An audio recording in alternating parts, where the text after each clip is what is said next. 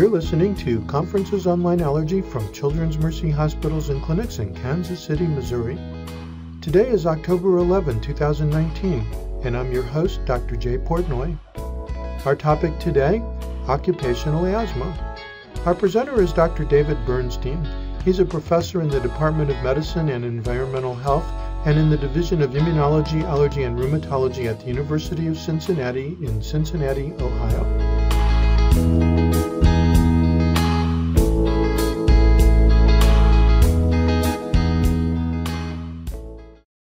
Well, thank you, and certainly a pleasure to be here again in the COLA series.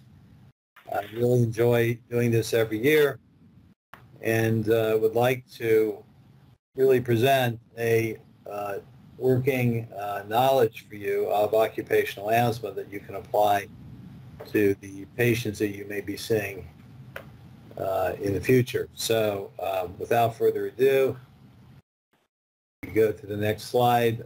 Why is it important for us to discuss occupational asthma?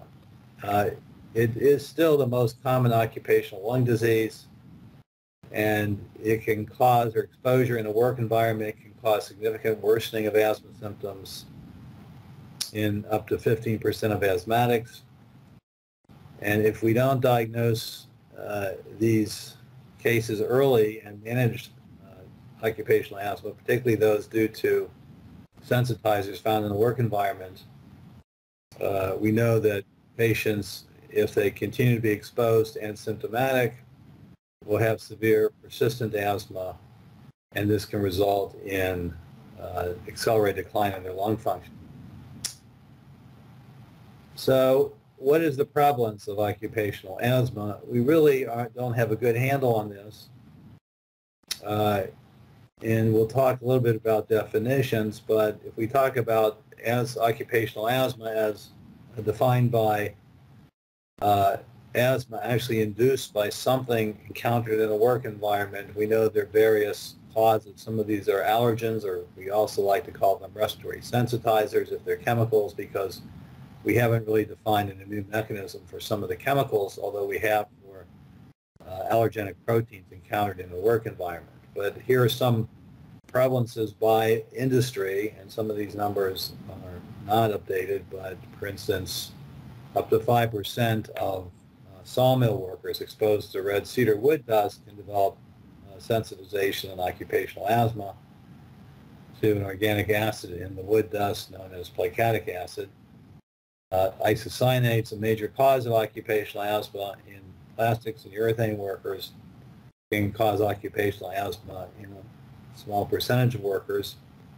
And we know that laboratory animal workers or breeders can also become sensitized to animal allergens. Baker's asthma, up to 10 to 30% of bakers who are chronically exposed to flour dust can develop occupational asthma. So let's move to the next slide. We need to really discuss categories of work-related asthma. Not all asthma encountered in the workplace is caused by sensitization to something at work. And when we talk about this broad term at the top of this figure, work-related asthma, this includes occupational asthma, that is asthma induced by something encountered at work, de novo, versus work-aggravated asthma, which is also very common, probably more common, that is individuals who have pre-existing asthma for which some stimulus at work aggravates their asthma symptoms. And these two are the subcategories for which we refer to work-related asthma. Now, in terms of occupational asthma induced by something at work, you can see at the bottom of the figure there's sensitizer-induced occupational asthma. This can be due to either highly reactive chemicals inhaled through the ambient work environment, or protein allergens that follow a typical IgE-mediated type of hypersensitivity pattern. But it also could include irritant-induced asthma, or asthma induced by a short-term exposure to a respiratory irritant. We'll talk in more detail about that. In this case, This can occur within a very short period of time after exposure to an irritant. Overall, though, we define occupational asthma as variable airflow obstruction, airway inflammation, attributable to a particular exposure in the workplace and not to stimuli encountered outside the workplace. So typically, when we talk about occupational asthma due to a respiratory sensitizer that's encountered at work, there's usually a long period of exposure or a variable period of exposure prior to development of allergic sensitization or respiratory sensitization. And after sensitization has occurred, thereafter, low levels of exposure subsequently can cause symptoms. And this is typical of, say, a protein allergen like enzymes used to make part of the ingredients in the detergents. Enzymes are very important components of laundry detergents, for instance. Once you develop sensitization, as with any allergy, it takes much lower levels of exposure to induce or elicit upper and lower respiratory symptoms. And then sensitivity tends to increase with continued exposure. Typically, if we're talking about high molecular weight allergens, that is proteins, these usually, if not always, are often associated with a positive skin prick test to the protein allergen encountered at work, or an elevated specific IgE level. However, chemical sensitizers, which often behave much like protein allergens, are very the mechanism isn't well defined for many of these, and they're not always, in many cases, not clearly IgE mediated. That is, we can't really demonstrate clearly an IgE response associated with sensitization to these chemical agents that cause occupational asthma. We'll discuss that more as we go along. So if we talk about the irritant-induced occupational asthma, this is usually an acute process. And this is a form of occupational asthma not caused by a sensitizer, but caused by some exposure, high-level exposure to an irritant, such as chlorine gas. Can be due to smoke inhalation, encountered an accidental, exposure to chlorine gas, or smoke inhalation, or sulfur dioxide. And the patients generally, this is a diagnosis that's made retrospectively after the asthma begins. There is no previous or prior history of asthma prior to the exposure episode. And patients thereafter, after they have this exposure, then develop lower respiratory symptoms within a very short period of time. This can be manifested as cough or dyspnea or wheezing, often beginning within the first day after exposure. Airway hyperresponsiveness is necessary to make this diagnosis, and it usually has to be confirmed months after the exposure. So these patients have persistent symptoms which last months or years following the initial exposure. And to make this diagnosis, you have to be able to demonstrate a positive methicillin test, defined as a PC20 of at least 16 milligrams per ml. Many times, PFT, spirometry, is normal, and however, reversible airway obstruction can be demonstrated in a significant minority of workers, and these patients always have a normal chest X-ray. We talk about now work-aggravated asthma, and this has really drawn a lot more attention in recent years. I should mention that all these different categories can actually coexist. They're not mutually exclusive. But work-exacerbated asthma is really, the asthma is pre-existing. So a typical scenario would be a patient who has allergic asthma due to allergens or seasonal asthma, and then at work, if they have a heavy exertional load, or they have to do a lot of exertion in the workplace, or if they're in a cold air environment, they can develop bronchospasm simply by doing their job, or if they have some small exposure to an irritant, which would be enough to induce bronchospasm in a patient with existing asthma.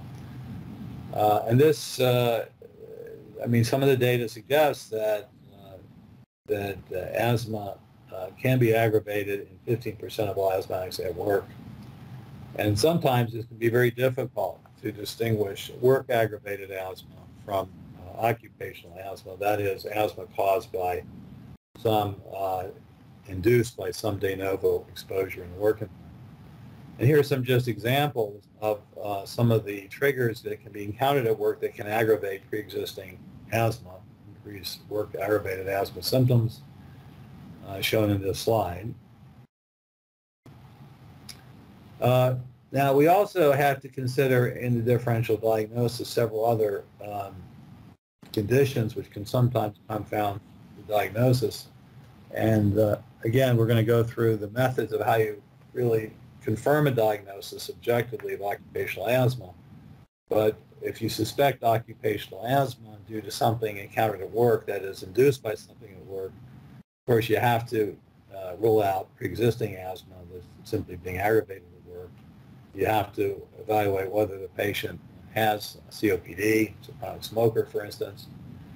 Sometimes with very caustic exposures to very toxic ambient exposure in a workplace, one can develop destruction of the bronchioles, such as bronchiolitis obliterans.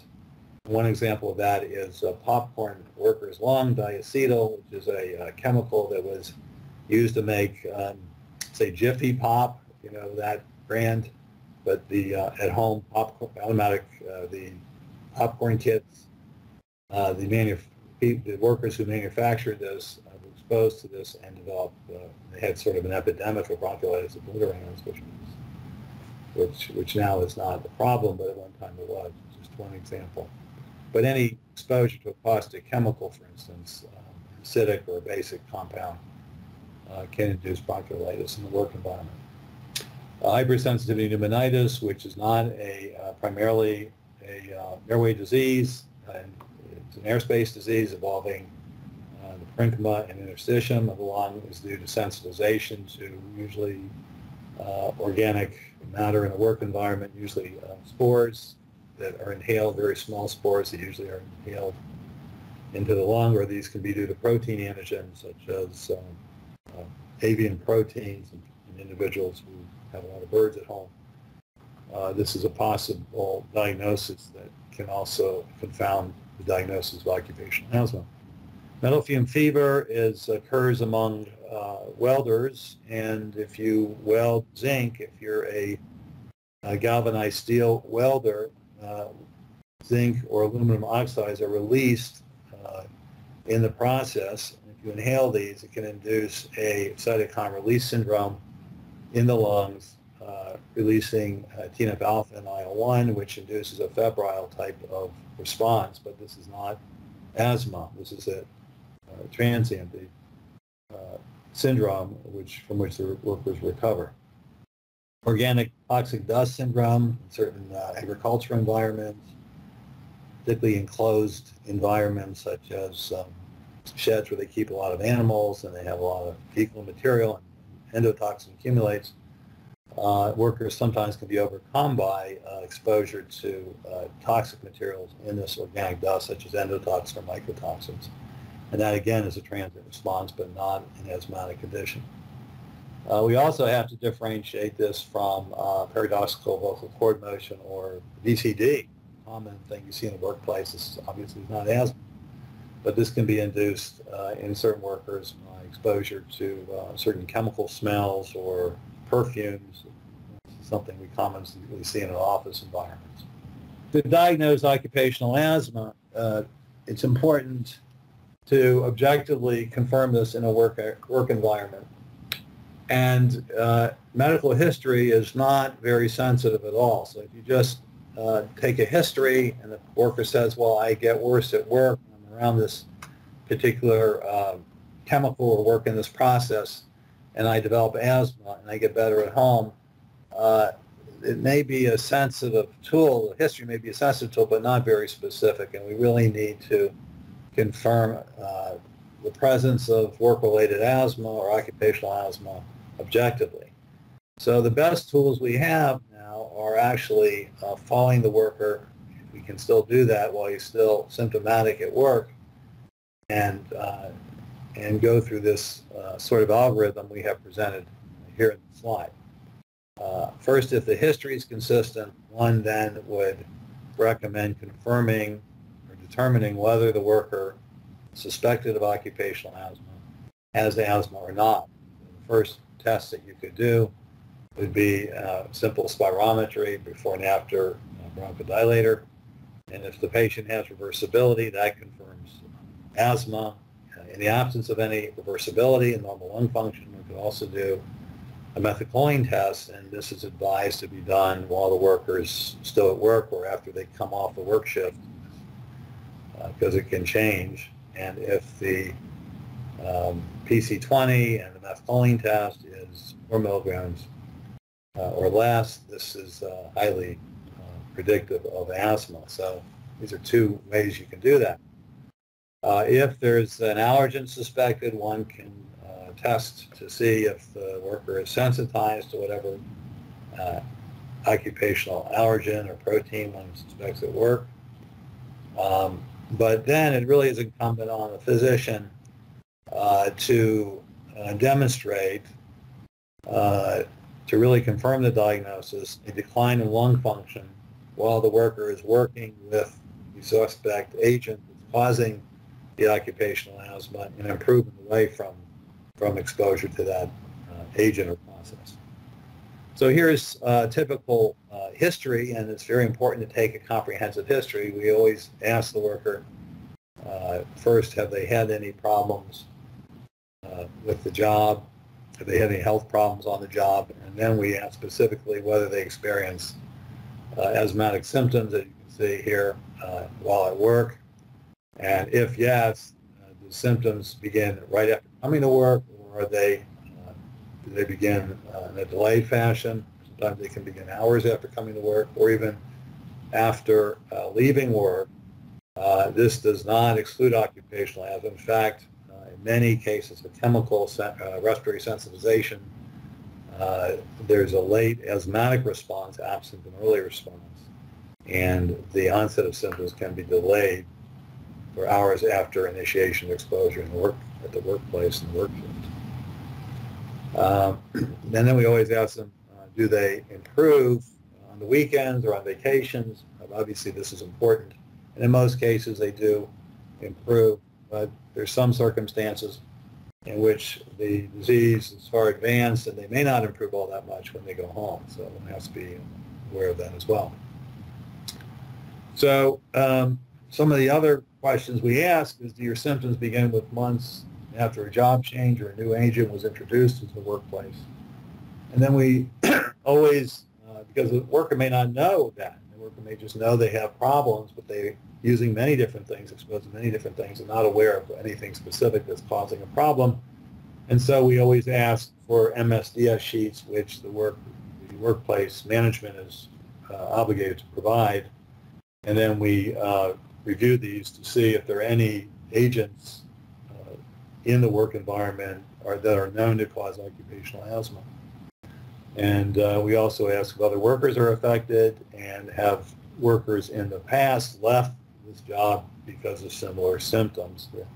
It's often something we call a survivor effect, that there may be one person in the work environment, but many have had problems and have left for unknown reasons. So if we can, we like to do immunologic assessment to confirm sensitization. Although sensitization is not diagnostic of occupational asthma, you still need to show work-related changes in lung function, as we had discussed earlier.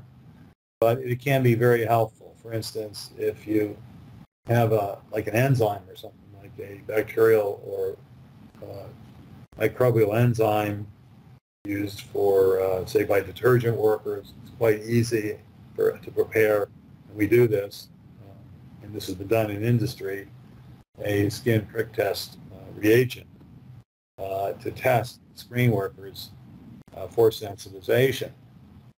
Generally speaking, if you have isolated a potential allergen, absence of a positive skin test has pretty good negative predictive value, and it would usually exclude occupational asthma due to a specific agent if it's a protein, an allergenic protein in most cases.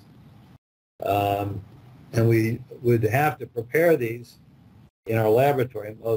These are not standardized. We don't know really the potency. And so this is a real unmet need in terms of having available antigens to test exposed workers at risk and to work in them. Next slide. So again, here is the algorithm that we like to use, and we've already discussed this to some extent, so let's go on to the next slide. Again, this just shows the spirometry, which is something we recommend for all workers when they're being evaluated initially, and you're all familiar with this. Next slide. So the point about, we'll go back, the point about this is that if you have reversibility, it confirms asthma, but as we said, if you have a normal spirometry and don't show reversibility, it doesn't rule out occupational asthma. And if you've demonstrated asthma in a worker, again, that doesn't confirm occupational asthma unless you can show reduction of lung function related to work exposure. So we also have found the methicillin inhalation test quite a useful tool for workplace evaluation of occupational asthma. I'm not sure how many of you have done methicillin testing, but it's a very useful tool for this purpose. So we've already discussed the utility of doing a methicillin test to investigate whether the worker does or does not have asthma. Just or stated that go back, the PC20, if it's below or equal to 4 milligrams per ml, confirms asthma. So it's very useful initially trying to determine whether if the PC20 is above 16 milligrams per ml, that actually has very good negative predictive value in excluding asthma. So for instance, if you did a methicillin test and the worker was exposed at work and symptomatic and fatal more than a few hours, and you brought them to the lab and did a methicillin test and tested negative, that is greater than 16 20, that essentially would rule out asthma and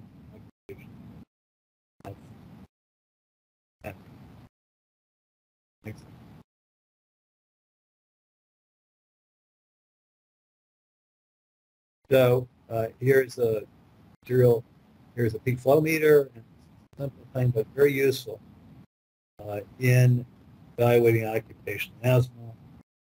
We know that peak flow measurements have gotten a better rap, but if the patient is well trained and do good effort to provide this result, provides us quite useful information for evaluating asthma in the workplace, but also asthma in general. Any of your patients in the clinic will have present the diagnostic dilemmas. You're not sure they have asthma. We always go to the sectors closed. And again, this is the instructions that we give to the patients. These are written instructions, and we review these with the patient where we have, again, taking measurements at the device level. Be sure you don't back it up. Take as deep as possible, blow hard, fast, keep long patient, and we need to see breathing. So we tell the workers who are evaluating, can evaluate for 2 weeks work and 2 weeks away from which are, and they need to do at least 4 recordings a day. We have to do hours, use actually through the week as well, so we can compare measurements taken and away from and it's, believe it or not, can be done, but you have to keep reinforcing instruction.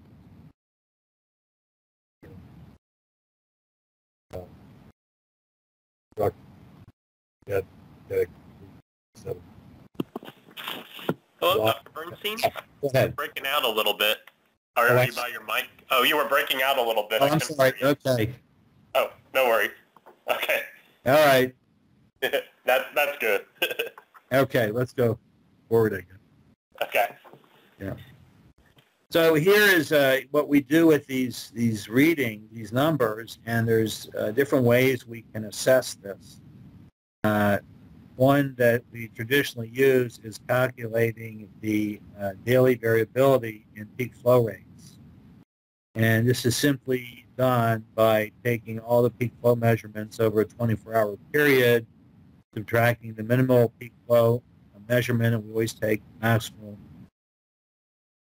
reading for pre-efforts, subtracting it from the maximal peak flow rate over the maximum peak flow rate, multiplying by 100, and that gives us simple percent variability for that day. And you can see that anything at around 15, above 15%, we consider significant.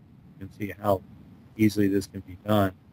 And this shows really that another way of assessing these measurements is simply plotting these out against time in a linear fashion. And you can see that the peak flows really decrease or decline in this graph, this diagram. When the workers work, they tend to improve away from work. And one other thing that we like to do is do serial methylcholine testing after the 2 weeks at work. So on the last day, we'll pull the worker out and do a methylcholine test. You can see that in this case, the worker obviously had low readings, but also had a reduced PC20. And then this PC20 improves after being away from work. Peak flows improves. So this validates, in a sense, the peak flow rates are able to be verified, not falsified. Right? So this is one sort of fail-safe way of just assessing the veracity of individual peak flow rates, which are done by the worker. So this is just a study that was done, published in the Blue Journal years ago, and it shows that there are several ways you can analyze peak flow rates. But according to this study, the visual analysis, having 2 or 3 physicians who are minded with patients' evaluation and care, just looks at the graph and decides whether the peak flow rates are consistent with work-related asthma. It seems to have the best sensitivity and specificity for predicting occupational asthma. In this study, occupational asthma was confirmed by doing specific relation challenge testing, which is the gold standard for actually making the diagnosis. Now, unfortunately, in the U.S., it's illegal to do a specific relation challenge testing routinely as a diagnostic tool, except unless you were to have an IND or something to study. So it's really something you can do, not do. You don't have that accessible. But it is quite a good way of confirming the diagnosis. It's routinely done in Canada and various countries in Europe. And again, the methylcholine testing tests to reach best workplace evaluation. So this really confirms the other thing, that if we're doing the serial peak flow rate and we do methylcholine at the end of the 2 weeks of exposure, again at the end of 2 weeks away from exposure, if the peak flow rate is 16 milligrams or less, this validates a positive peak flow rate. That is a reduction in lung function. So let's go to a few cases and we discuss some specific scenarios or causes of occupational asthma. Can you hear me okay? Yes. Yeah. Okay, good. So the first case is a 42-year-old gentleman with a 2-year history of asthma. And he happens to be a painter. He's spraying hard metal surfaces in an auto body shop. And he works with urethane paint. These are really very heavy-duty paints, the urethane, very useful for painting, hard metal surfaces. Gives these paints a long sort of lifespan, but they have to be urethane paints or epoxy paints. In this case, the urethane paints. And after 8 months on the job, he has some wheezing and shortness of breath. Again, it's 1 to 3 hours after starting the work shift, and this continues up to 12 hours after leaving work. We do a spirometry test at work and find that he has reversible airway obstruction, and he now having to say, well, I can't work anymore. I have to apply for workers' compensation. So the question here, if you can see the bottom of the slide, is what is the most likely cause, and how do we evaluate this patient? Does anybody have any idea what the most likely cause is? Thinking the isocyanates, Right. The painting. Right. So this would, we would immediately suspect, if it's a urethane paint, hexamethylene diacetyl. And how do we go about evaluating? And so how do we evaluate the patient? We're going to use the algorithm that we just discussed. Next slide, please.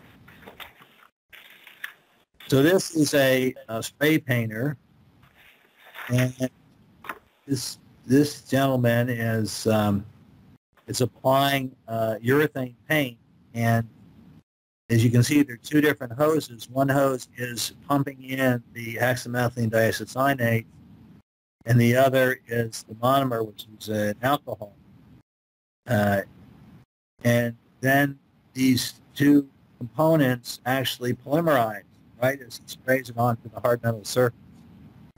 So in the process, he has potential inhalational exposure or accidental exposure to the diisocyanate, but he's wearing protective equipment. But sometimes this equipment leaks, and over time, and a lot of these workers sometimes get it on their skin, and they can actually develop sensitization to HDR, hexamethylene skin. So again, it doesn't happen to a lot of workers, but it may affect up to 2 to 5% of chronic. And these are sort of chemical structures of the, can you hear me? Yes. Yeah. These are the chemical structures of the isocyanates. See that they're, most of these have aromatic ring structure. But the one at the bottom is each guy has, and they all have.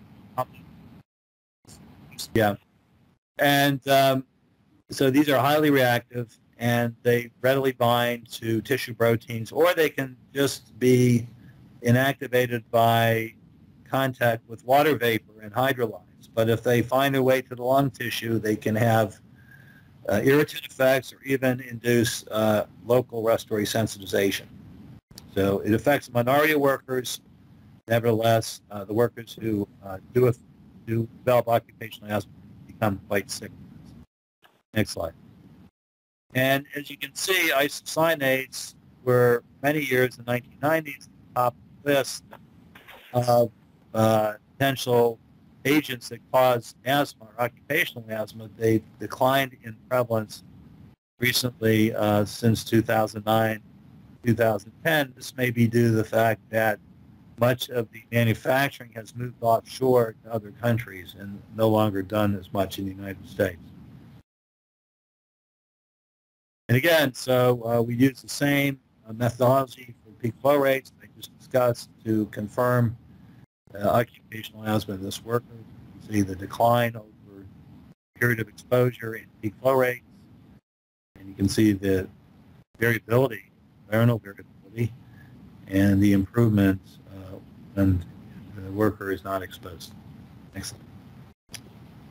This gives an idea what these challenge chambers look like that are really used in Canada, have been developed in Canada and Europe, and these are high-tech machines that you can generate an exposure and continuously monitor the isocyanate and then have the worker inhale a measurable amount of isocyanate. So these can be done quite safely without causing the worker to get sick and in a controlled environment. But again, we don't have access. Excellent.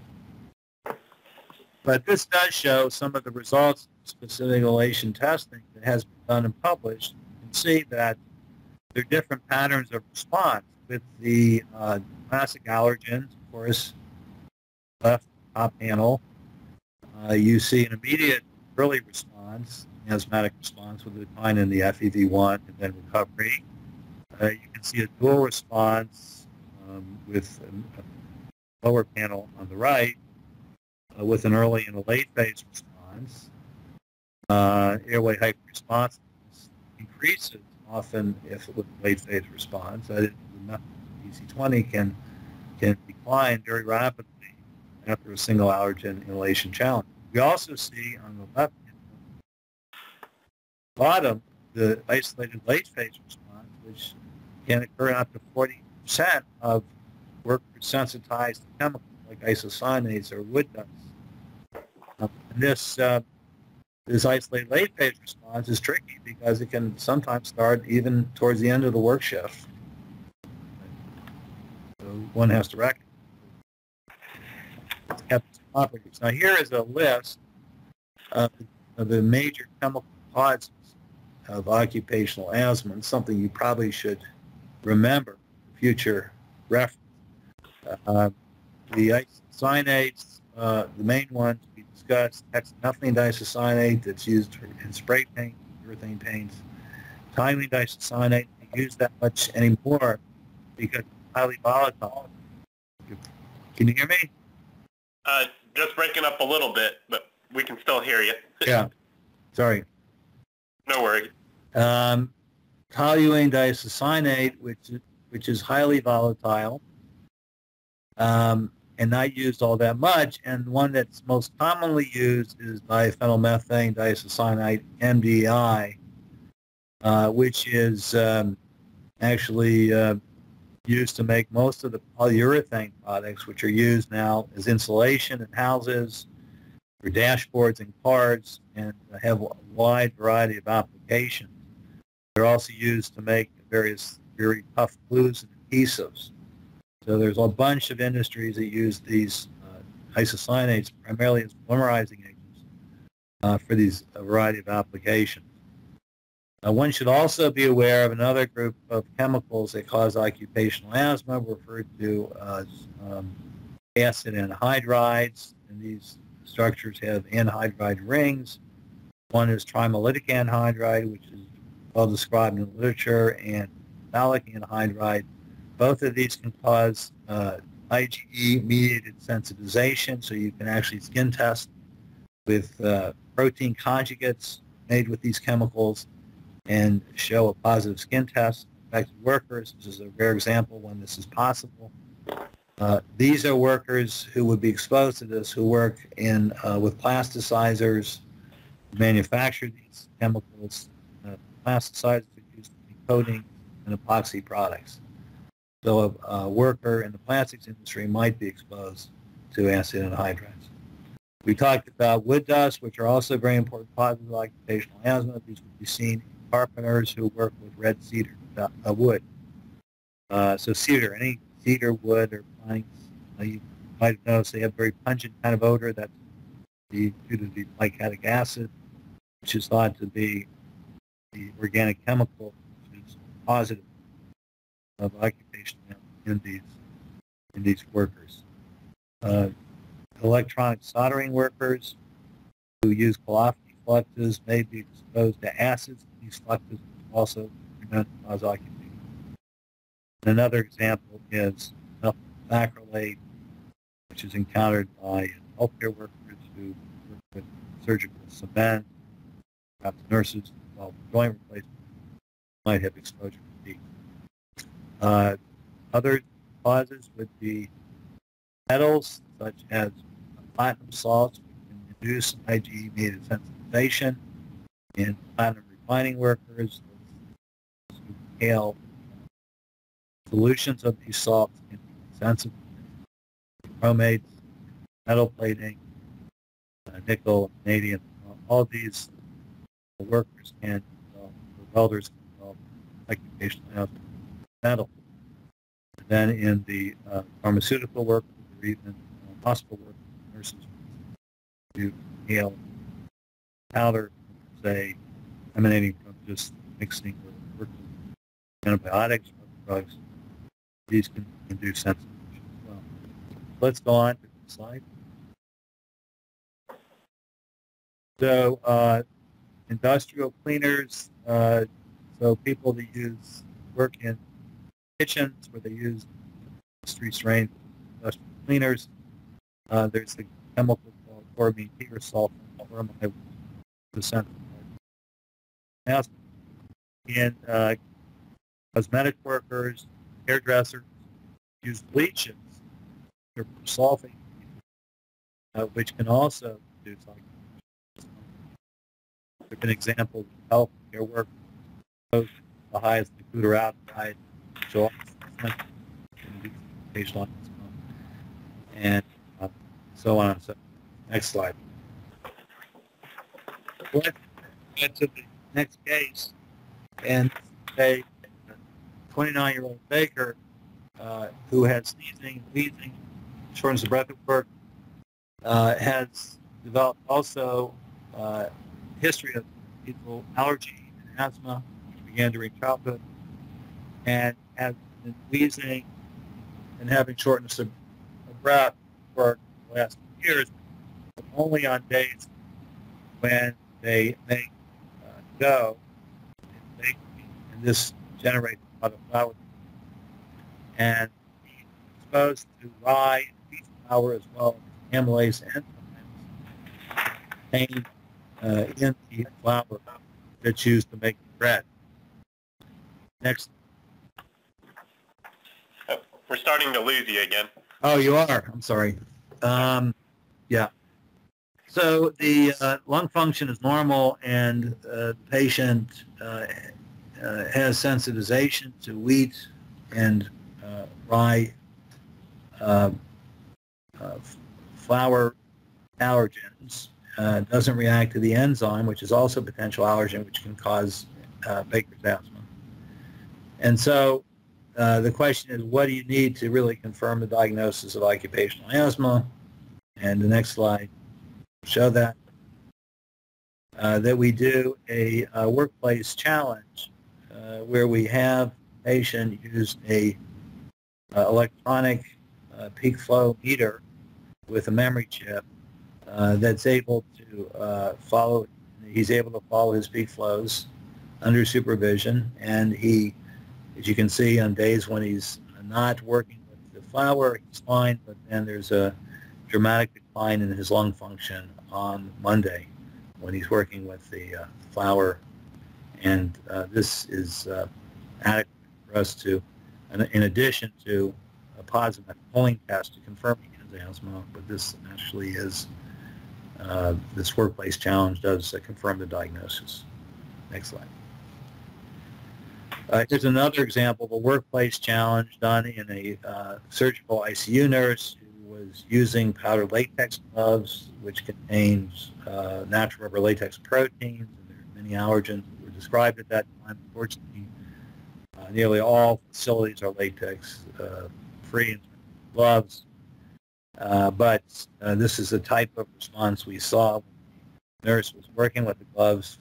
These were powdered gloves with large amounts of proteins to which she was sensitized, and you can see that when she was using the gloves in the surgical ICU, her FEV1 dropped dramatically. We got her right out of there, and she was restricted from that exposure thereafter. But this is really how you do and confirm asthma, even in a work setting. Next slide. And here are some of the lists of, protein allergens that have been associated with occupational asthma. In terms of detergent workers, there are a number of proteases, but these are derived from Bacillus, so microbial bacterial enzymes, but also fungal enzymes, which are usually recombinant enzymes that are used as ingredient detergents to cut all the protein. And these are excellent cleaning agents. Bakers, we already mentioned, may be exposed to amylases used in flour to control, for instance, fermentation of the bread as the dough rises. And you can see a bunch of exposures here. Laboratory animal workers who were exposed to fats and urine proteins. These have been characterized. A bunch of other industries, big processes. And these are other potential allergens.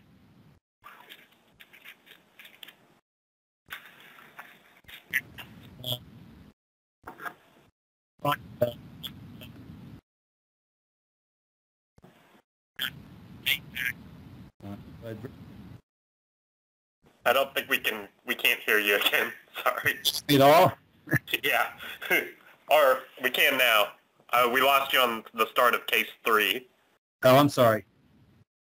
Can you hear me now? Yes. Okay. So these are some other allergens that are derived from plants that are encountered in a variety of occupations.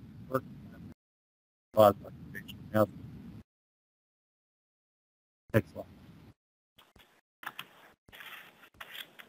So last case is a 26-year-old auto parts worker with no prior history of asthma.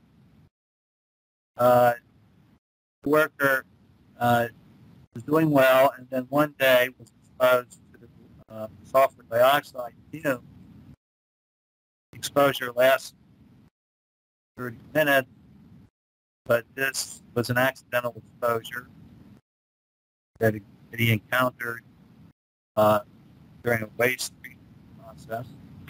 And within an hour of this, cough, chest tightness, also he's bleeding, taken to the emergency room, and he had normal physical. There you go. Yeah, this is a retrospective diagnosis, so it's the best one can do, but it is something to see. And here are some of the causes that associated with that: accidental exposure to chlorine gas, individuals in sawmill would sulfur dioxide, of course, anything that has higher potential can cause that. So we've been able to define occupational asthma so far, recognize causes and prevalence, and describe an approach to evaluating occupational asthma. We'll talk a little bit about how to manage it. Excellent. So to diagnose occupational asthma is due to a sensitizer, reduction or avoidance, complete avoidance of exposure, and definitely without. And you do want to remove work if you've identified a specific sensitizer that is causing.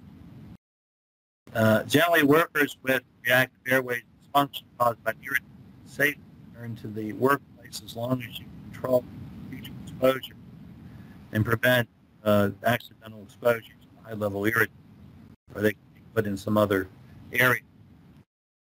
We generally treat with medication as per the asthma guidelines, but one should never consider pharmacotherapy an alternative to a significant reduction or elimination of exposure in a patient with occupational asthma. There have been actually deaths occurring in the work environment, symptomatic workers with uncontrolled asthma, and exposure is not mitigated adequately. And then it's important, if you have one case, to discuss management, the necessity to monitor continuously workplace exposures and to prevent cases. And if you do have real potential sensitizer, sometimes routine periodic surveillance program can be very effective. So this shows a sort of regression analysis of some data that was generated following some of these work like asthma while they were still exposed. You can see that on the left was a steep reduction and loss of FEV1 over time. And using this model, I guess go back after the exposure modified, you can see the decline of lung function over time. The slope of the decline was reduced substantially, really showing the efficacy of exposure modification. Next. And so primary prevention, the best we can do, prevent highly cases. We identify it as and we look for another replacement agent or process that will eliminate that sensitizer. And the best example of this was the latex allergy epidemic. Approximately 30 years ago, every abstract presented anything about latex allergy. So this was prevalent among health workers using latex gloves that released large amounts of protein in the air, and many workers became sensitized. And once the gloves were modified so that the latex content was reduced, or the gloves were coated so that these became less available in terms of worker exposure, skin, or through breast exposure, the numbers of cases you can see from this one study has been reduced substantially. I don't think we see any new cases anymore because we've the eliminated through prevention. So again, other options, include use of respirators, moving inner areas. These can be done, but if work is really sick, in most cases, you need to eliminate exposure if they have problems with the sensitizer. But the problem is that if you do this, then they may not try and replace them, give them another job. It can't be done. These patients go on workers' compensation. You do lose income substantially despite that. So you have to be really sure about the diagnosis before you make that type of recommendation. That's why the objective confirmation diagnosis is so important. Next slide. And then occupational rhinitis is often seen. There may be a very high prevalence of this, and it's probably more common in occupational asthma, and especially if you're talking natural protein sensitizers, rhinitis, monocular conjunctival is very common, and often precede occupational asthma, and less common with chemical causes of occupational asthma. And that's all I have to say. Thank you for your attention. I apologize for some of the technical problems. I had one question. I don't know if anybody's ever looked at this, but if somebody had a prior history, let's say, of wheat, like allergy to food or egg, and they lose it, are they at any increased risk for any of these occupational asthma, just from the sensitization? Yeah, we have looked at this in egg processing workers, and in most cases, they could tolerate eating eggs, but they had asthma when they were exposed by inhalation. Now, there were a few workers, but it was very uncommon that actually had previous egg sensitization and then also developed occupational asthma when they were exposed in their egg processing facility to aerosols containing egg white protein.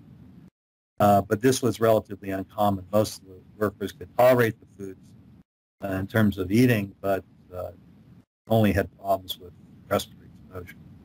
All right. Thank you for the great talk, and sorry about all the difficulties. It happens. But we got through it. Good. Good. All right. Thank you. Thank you again. Okay. You have a good one. Yes.